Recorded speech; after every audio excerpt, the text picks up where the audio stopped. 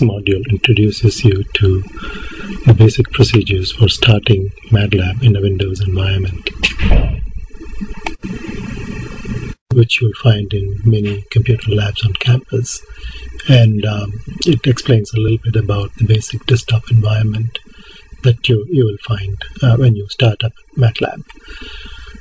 When, for example, you sit in front of a computer and you see a desktop, most likely you will see an icon like this, and that is the MATLAB application, which you can start by simply double-clicking on it. If you don't find that icon, then most likely you can find the installed area by going through the Start button and then search through all programs and look for where MATLAB is installed. For example, in this computer you will find MATLAB there, and you can start it by simply clicking on that. If you don't find it under the programs menu, then perhaps it is not installed, in which case you need to talk to your instructor to find out what can be done. Now, assuming that you're able to start up MATLAB using one of these two methods, you will find that MATLAB opens up a basic window environment like the one that you see in front of you at present. And this environment consists of three windows. One is called a command window, the other one is called a workspace window, and the third one is called a command history window.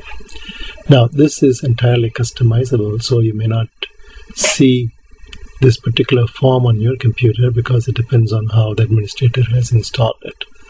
But you can always go back to this default view by going to View, Desktop Layout, and then select the default view.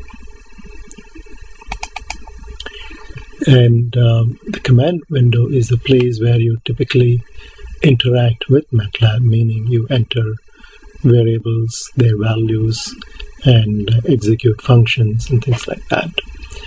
In the workspace window, you will find that it lists a list of all the variables that you have defined in your workspace. You can think of workspace as a desktop, a cluttered desktop, a physical desktop, where you have lots of papers spread around. So a workspace will have lots of variables spread around, and each variable will hold the value. The variable can be a scalar, a vector, a matrix, and we will see in more detail about various types of variables that we can define. So workspace is basically an area where whatever you have done, whatever you have defined is stored, and this workspace window makes all those variables available to you in a cataloged fashion. Now, you'll also see that there is another folder called the current directory. If you select that, it gives you all the files that are under the current directory. Now, the current directory itself is indicated here. You can change the current directory to be anything that you want. This is a default selection. For example, I can change that to a temporary directory on my computer. So the temp directory becomes the current directory, and if you go and look at the current directory window, you will see that it has updated all the new files under this directory. So let's go back to the workspace view so that we can see the variables that we will be defining as we go along.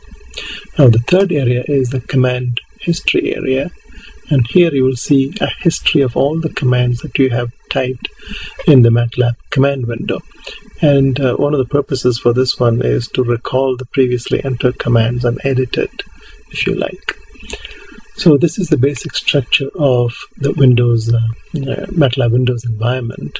As I said, you can customize it, you can change it. For example, you can go to the View, Desktop Layout, and then give me 5 panels instead of 3 panels.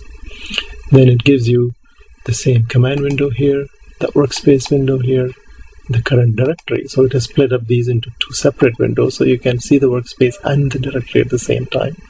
And it also has a command history window. In addition, you have the launchpad, from which you can launch demos, you can launch helps and things like that. You can in fact connect to web directly and look at information about MATLAB from the MATLAB center. Now you can close these windows if you like, and you can resize these windows if you like. So all these functions are available just like within Windows environment. All these are available within MATLAB environment. That gives you a little bit of idea about what the environment is like and what you can do with it. And in the next lessons, we will see how we can create variables and what are the various types of variables, etc.